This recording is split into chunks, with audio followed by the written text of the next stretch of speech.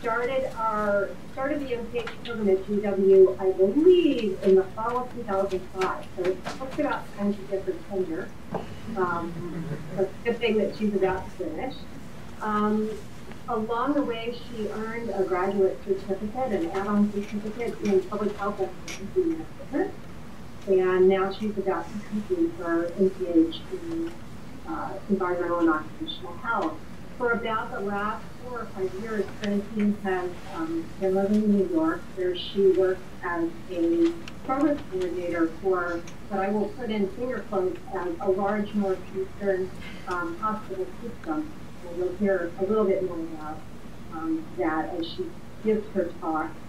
She is a research coordinator of a number of different research programs, and I'm pleased that she's here today to talk about the larger topic of occupational injury and in specific violence against healthcare workers. So Francine, take it away.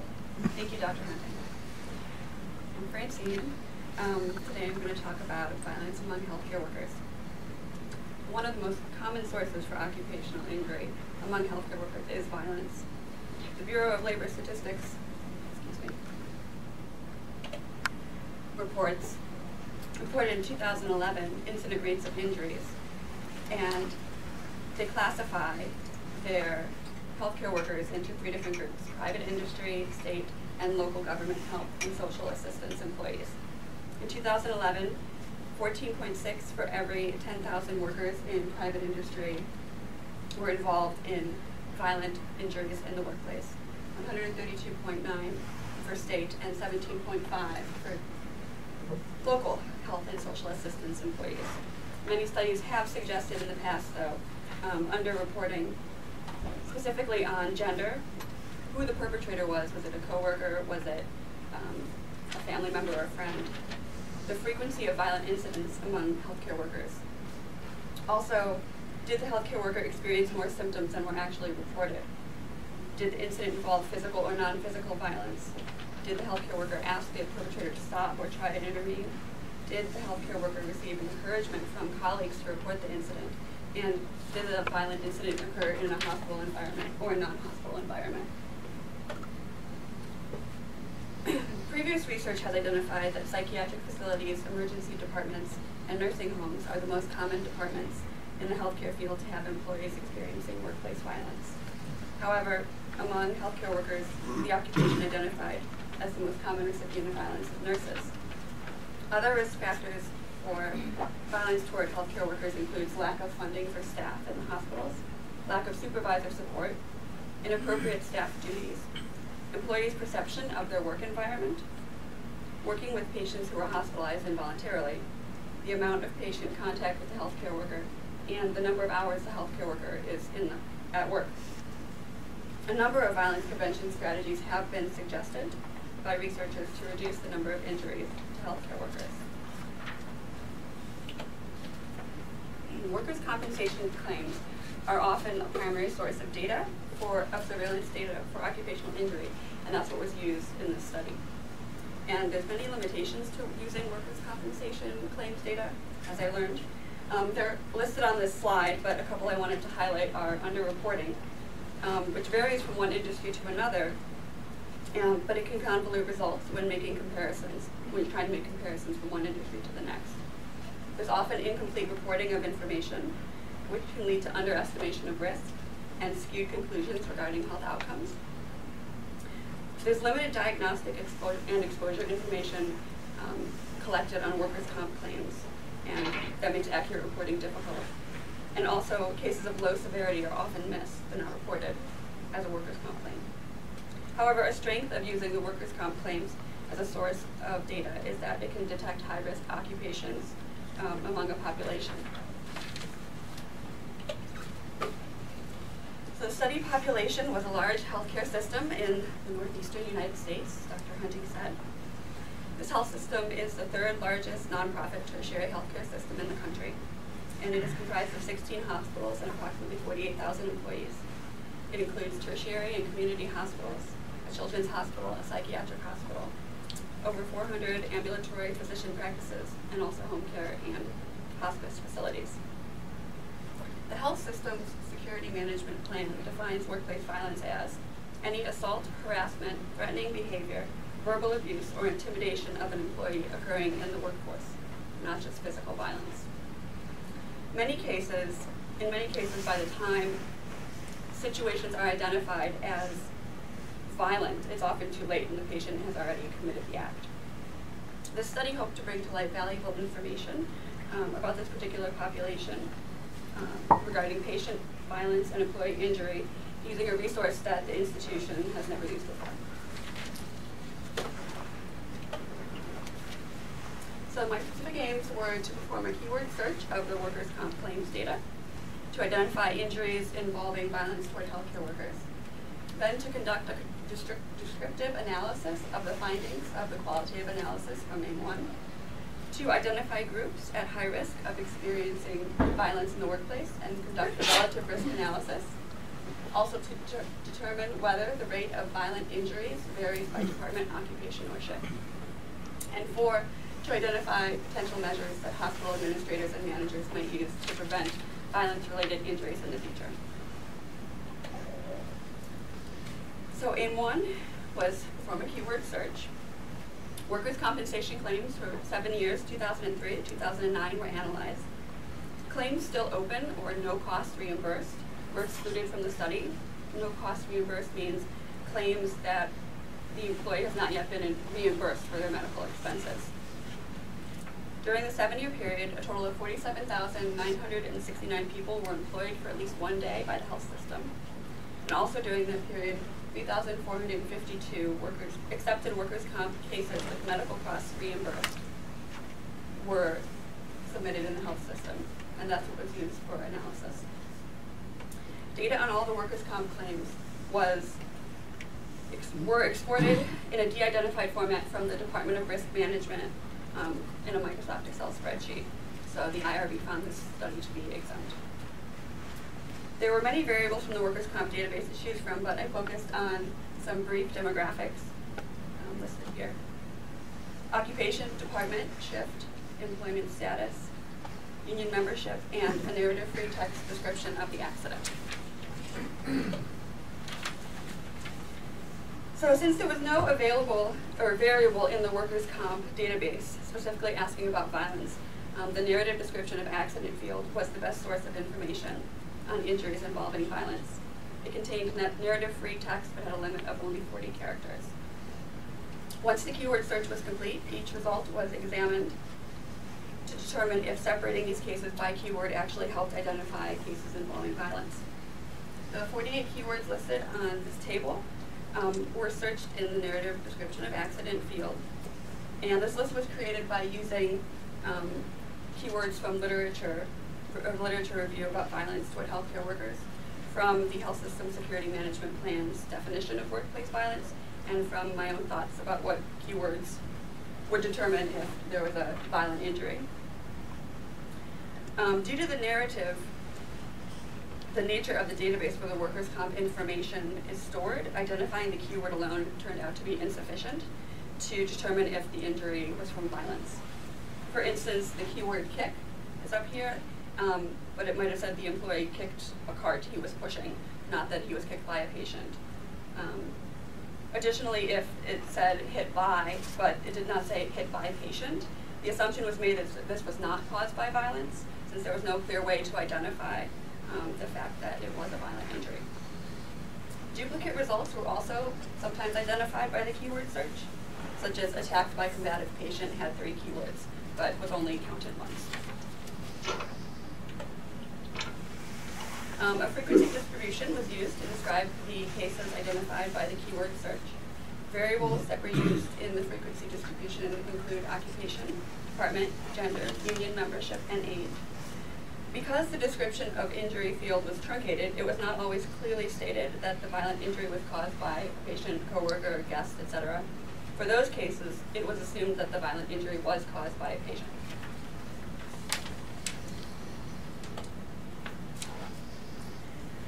For AIM 3, I identified groups at high risk of experienced workplace violence. Prevalence ratios were used to estimate the relative risk of violence from patients in this population. 7-year rates, prevalence, prevalence ratios for subgroups such as department, occupation, shift, and age were calculated and compared to identify the group with highest risk of violence. Confidence intervals were calculated using the Poisson distribution, and explanatory variables were adjusted for all other variables using a robust variance Poisson regression for binary outcomes. For example, when occupation was the explanatory variable, the model was adjusted for department, years of age, gender, union membership, shift, employment status.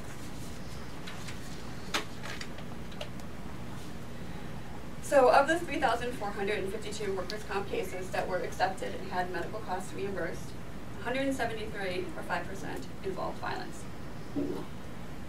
That makes the 7-year prevalence to be 0.4. 167 cases involved violence from patients, it was explicitly stated. 6 cases involve violence from other persons.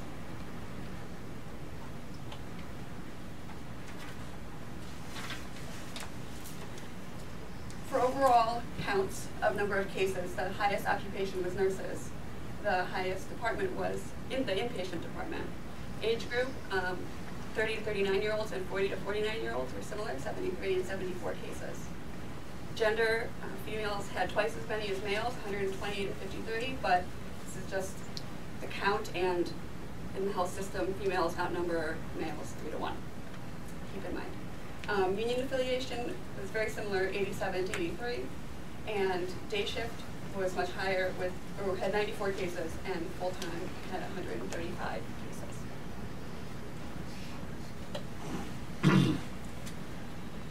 cases. So when adjusting for all other risk factors, it was found that being an employee in the mental health department and an employee of an older age are 2 independent risk factors for violence from patients. Confidence intervals shown here represent statistically significant prevalence ratios. Adjusting for other risk factors, injury risk factors, violence was identified as 5.9 times more prevalent among the mental health department than the inpatient department.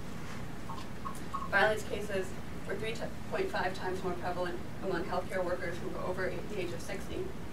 And there was a trend of increasing violence of employees who were union versus non-union, or employees who were union and who worked the evening shift. When compared to non-union workers, it was found that violence was 1.5 times more prevalent among employees who are union members. And similarly, violence was found to be 1.6 times more prevalent among the evening shift versus the day shift workers. I also conducted a sub-analysis of prevalence of violence by occupation within the mental health department, and found that injury from violence was experienced by 5.6% of the nursing aides and assistants during the 7-year period, followed by nurses and then mental health professionals, which you can see here. 82% of these claims also reported that the injury occurred while handling a patient, although details on specific patient handling procedures that were occurring when the incident occurred were not available from the database, or from the output from the database. It was also found that workers 50 years old or older had significantly elevated rates of violence. Prevalence of violence from patients was also assessed to determine risk of violence by age and stratified by occupation. This was to identify whether certain occupations and age groups were at greater risk, and the results are seen here.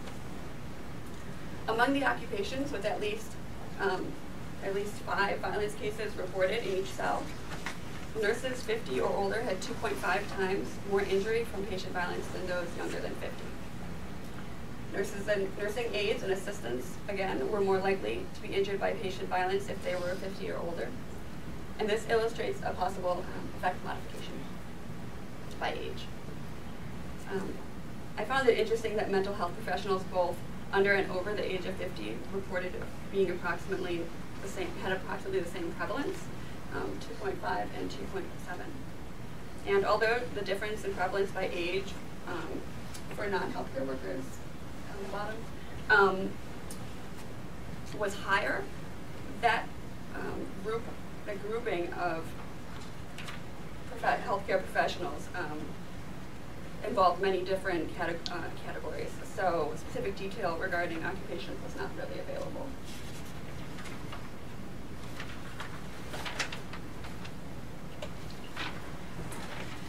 As I stated before, there are a number of limitations when using workers' comp data for surveillance.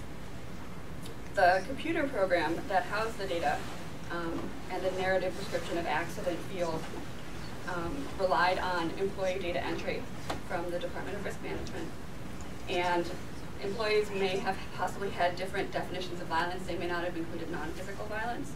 And as a result, a lot of cases might not have been described as violent when in fact it was.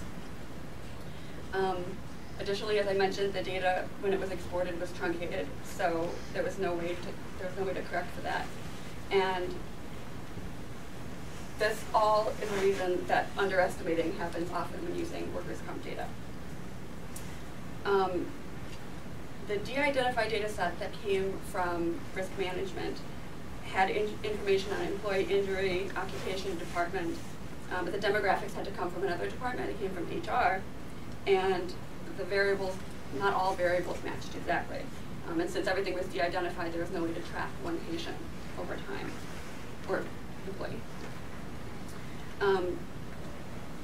Another limitation was that in such a large workforce, over a large fluid workforce, over a 7-year period, it was hard to determine a denominator.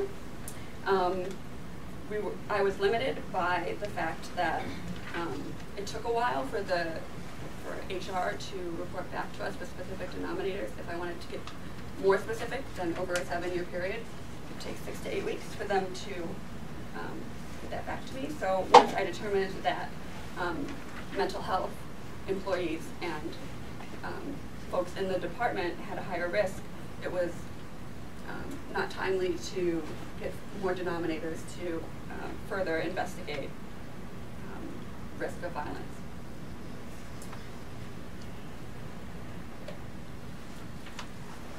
So there were some strengths, although I feel like the limitations outnumber the strengths by hundreds. The descriptive analysis and rate-based findings helps to identify employees who otherwise would have been overlooked as recipients of patient violence. The rate-based analysis provided me the opportunity to identify employee subgroups at highest risk.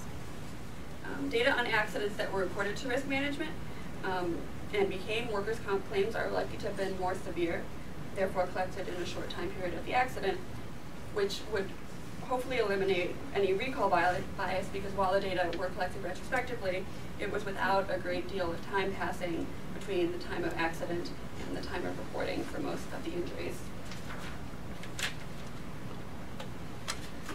So aim 4 potential measures that hospital administrators could use to prevent violence-related injuries. Since employees in the mental health department and mental health professionals were found to have the highest risks of experiencing workplace violence, recommendation would be to start there in such a large institution. Implementation of a training program on nonviolent crisis intervention to this department, since they had the highest prevalence of violence, would be helpful to maybe mitigate future situations. Other researchers have recommended training that prepares mental health employees for the difficult conditions of their field, and retraining. This training should also help employees identify aversive behaviors and develop skills to handle them. They should also include guidelines for mental health professionals to deal with patients who are abusive, manipulative, or dishonest. Learning how to be assertive without being aggressive to this patient population could help reduce the number of accounts of patient violence. And post-incident support is recommended for employees in many cases where workplace violence is an issue. OSHA has also established guidelines to prevent workplace violence and recommends not only a training program, but also for employers to track the progress in reducing violent incidents. After reviewing what the violence training and intervention programs are in the health system, if any, for these employees, I would recommend starting with these OSHA guidelines to develop a violence intervention program.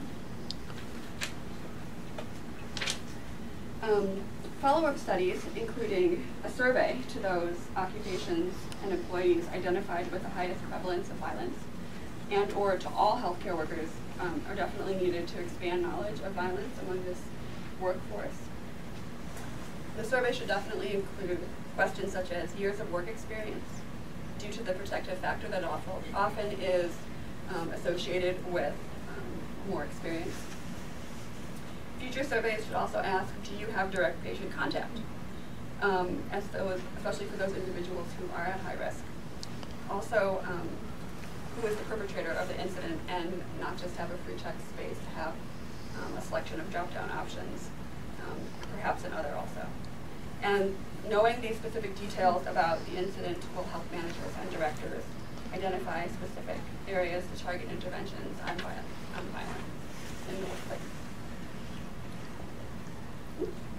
And I just want to thank Dr. Hunting for all of his support, and couldn't have done it without you. Dr. Hyun Kim was my on-site preceptor. Dr. Moline is the chair of the department I work in, and Dr. Dropkin gave me a lot of moral support. So thank you very much to everyone.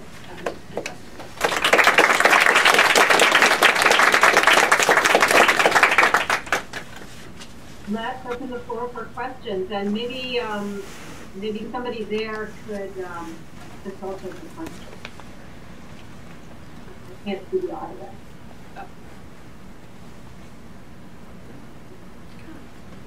Hi.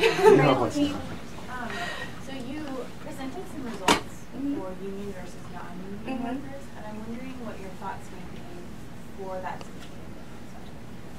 situation. I think union members are made more aware by union leadership how to report injuries. They have union meetings. They have. I feel like they have more information in general on how to report and be compensated for injuries like that, and that's just from what I've seen.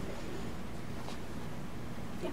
So this was done just for workers' comp. So was it the report, or if they actually received funding for workers' comp? Like, is it just? These were accepted cases, and they did receive reimbursement for medical expenses, and if they lost work days, they were compensated. Okay. And in that, how different do you think your results would have been? If you could have looked at the reports and not just what was accepted? There would have been more information. It would have been more difficult to get access to that, but in a perfect world, if I had access to it, the narrative description, I would have been able to see everything that was written, and to do that, I would have had to have access to a database that I didn't have access to. I only had the export. I think I would have gotten more information on what the actual problem was. I sat with some of the ladies in risk management. There were a couple men, you know, and kind of listened as an outside person on their phone call, and you know, it was interesting how people wrote things differently, and different abbreviations and misspellings. That was one of the reasons I had to go through everything individually, because even with the keywords like assault might be spelled wrong.